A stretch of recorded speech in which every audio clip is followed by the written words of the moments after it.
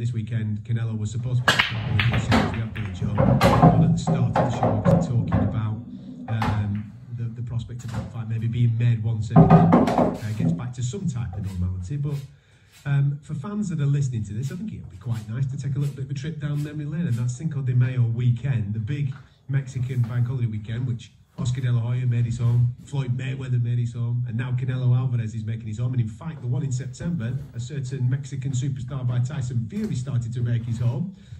It really is a signature weekend in Las Vegas, isn't it? If you're a fight fan, you've got to try your very best to get to Vegas for Cinco de Mayo.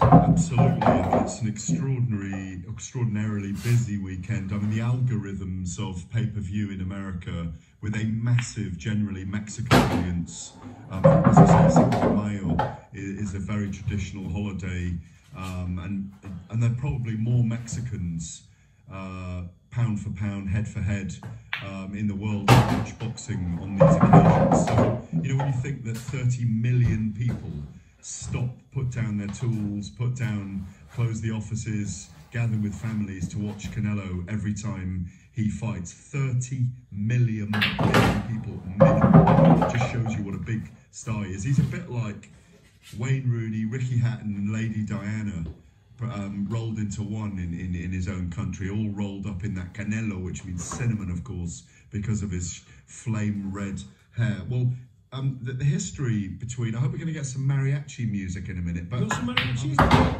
Yeah, let's have some mariachi. Oh, I'm getting some mariachi. Yeah.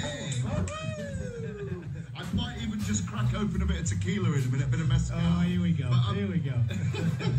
Vaya, vamos a las vacaciones. Hablamos en español. Cinco de Mayo.